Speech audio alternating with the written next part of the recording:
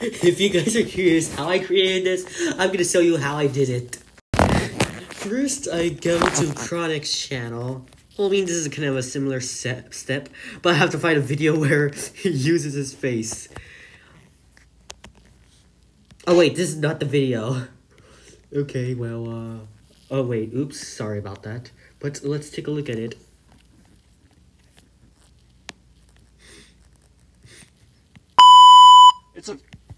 And then after that, I screenshot it. And then technically, well, I mean, I actually screenshot it by using the full screen, but I think it's more better that I show you how I did it. That's not in the full screen, obviously. And then after that, I cropped the image, obviously.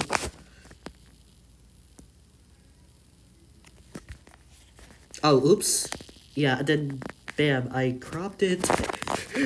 And then, wait, gotta make sure that...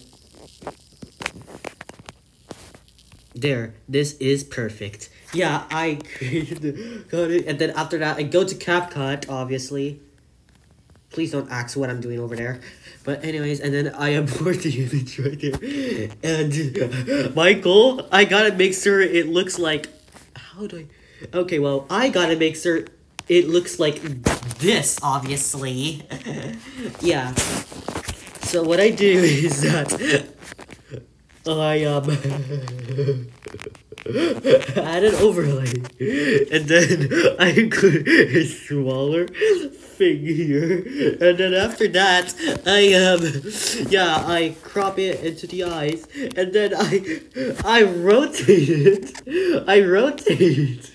it. And there, this is how I create the image. Let's see if it looks similar. Yep, it does look similar. Anyways, yep, that's how I created it. So, yeah, that's how I did it. Anyways, that's how I created Chronic's new profile picture. So, bye.